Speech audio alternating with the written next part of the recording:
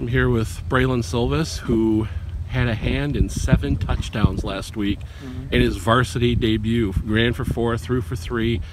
I'm sure you had high expectations, but did that even exceed what you were hoping to do? No, I just wanted to win. That's really all I wanted to do. I did what I could do with offensive line blocking. It didn't really matter how much I scored, how much wide receivers scored. It mattered if we got the win or not, and what we done to make a move forward and stuff.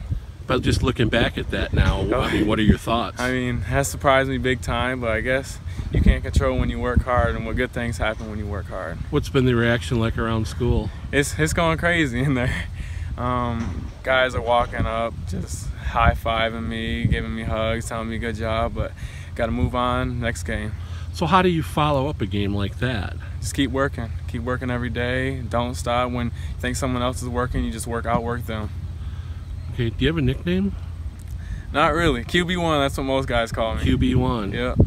How about Braylon Silky Smooth Silvas? Oh, I do like that. I do like that. Yeah, So, okay.